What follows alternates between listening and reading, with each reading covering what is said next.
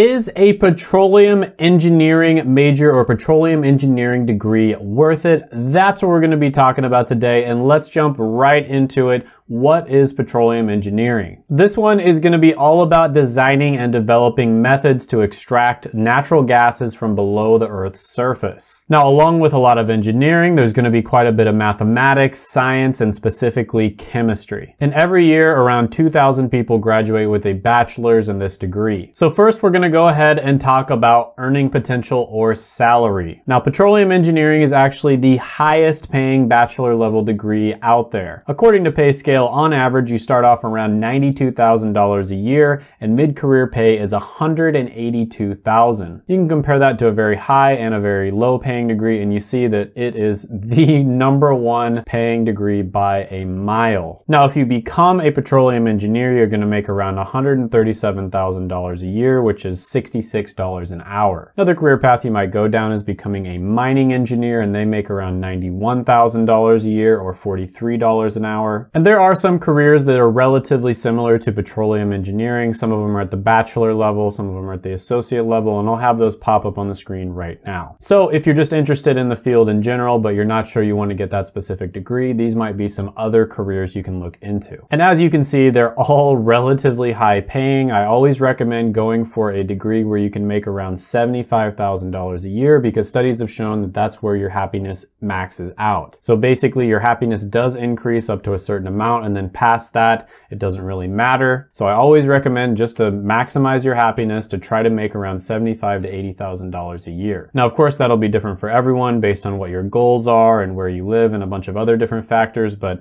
I always say shoot for that at least. Now, engineering degrees in general over a lifetime make more than any other type of degree, around $3.5 million versus $2.4 million for all of the other ones. And petroleum engineering is the highest paying type of degree. I mean, it is absolutely ridiculous how much money you can make with this degree.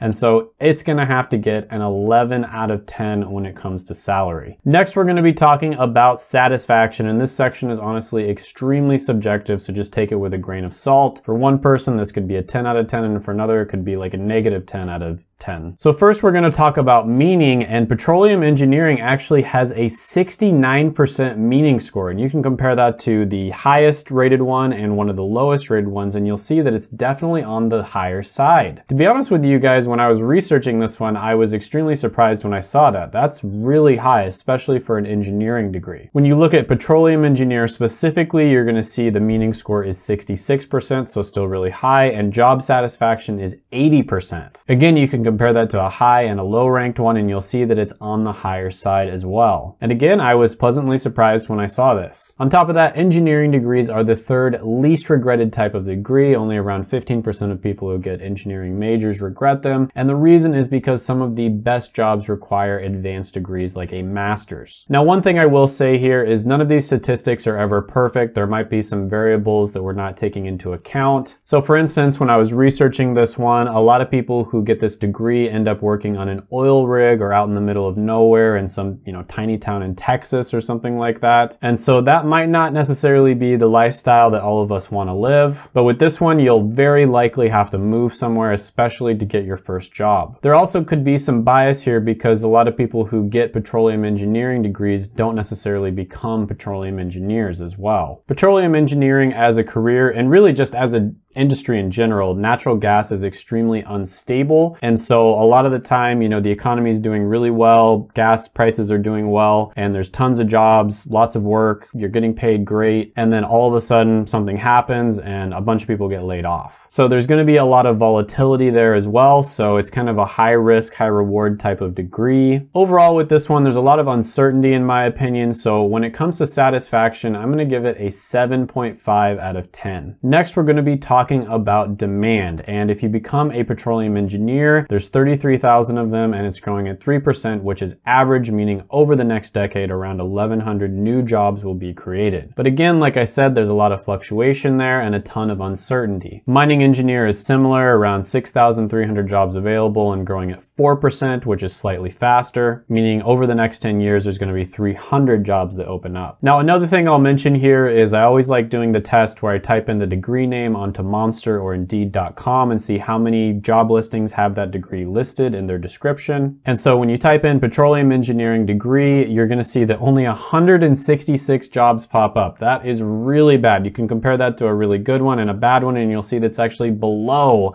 the bad one. And I think that's a little bit of an issue with petroleum engineering is you sort of pigeonhole yourself, okay? So not a lot of demand for petroleum engineering, the skill set outside of the natural gas industry. And so if you get this degree and for whatever reason petroleum engineering doesn't work out, let's say you don't want to live in the middle of nowhere, you decide that you don't want to do it, it's going to be a little tougher for you to transition into a different career versus getting a mechanical engineering degree or maybe chemical engineering. So keep in mind that you could potentially get a chemical or mechanical engineering degree and still become a petroleum engineer, whereas doing the opposite might be quite a bit harder. But at the same time, engineering degrees in general are pretty well respected, so it's not like you're going to be jobless. You probably will just have to get a different job that doesn't pay anywhere near as well. So overall here, when it comes to demand, I'm going to give this one a 6.5 out of 10. Next, we're going to be talking about X factors, and this is anything that I didn't talk about before that's still important.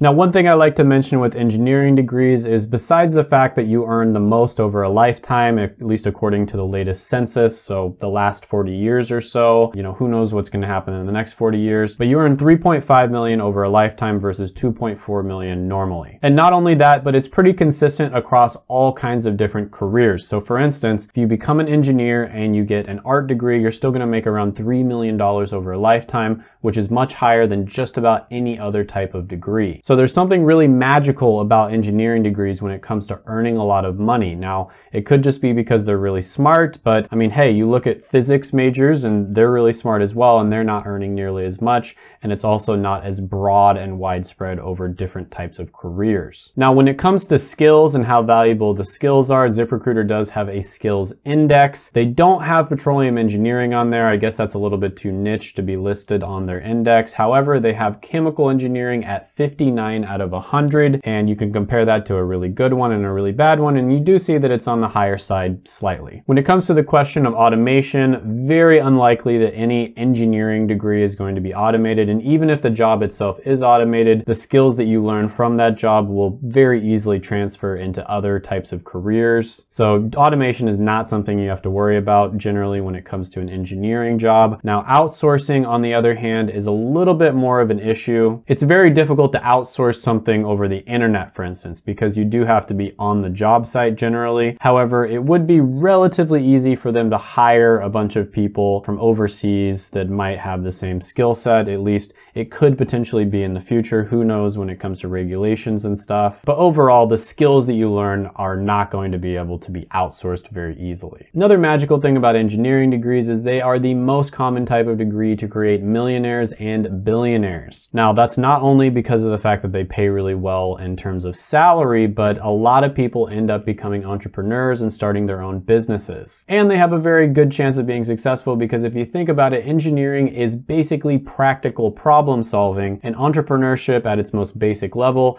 is just solving problems. And you can definitely become a millionaire with a really good salary by having good personal finance skills and investing, but the easiest way to do it, and pretty much the only way to become a billionaire, is to start your own business. Now, when it comes to difficulty, this is something you really want to keep in mind. Engineering degrees are no joke. Make sure you know what you're getting yourself into there. But overall, when it comes to X factors, I'm going to give this one a score of 9 out of 10. When you take all those scores, divide them by 4, this one comes out to be 8.5 out of 10. That's really good in the grand scheme of things. If this is a degree where you're passionate about it, you're really, something that is very interesting to you, I would definitely go for it. I do recommend looking into chemical engineering and mechanical engineering as well, just so that you can be a little bit careful, especially if you want to stay on the safe side. The reason for that is, like I said before, you can become a petroleum engineer with a chemical engineering or a mechanical engineering degree. However, vice versa isn't necessarily true. So if you want to stay on the safe side, just in case,